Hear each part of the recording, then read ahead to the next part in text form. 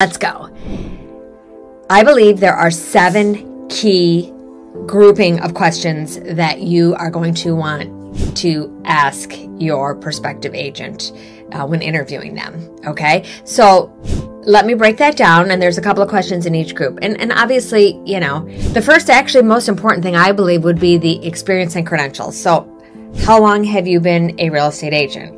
All right, this is going to give you an idea of the prospective agent's experience level, right?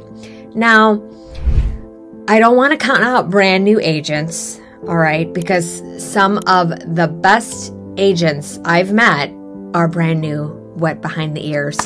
I would say recent in the industry or newly licensed.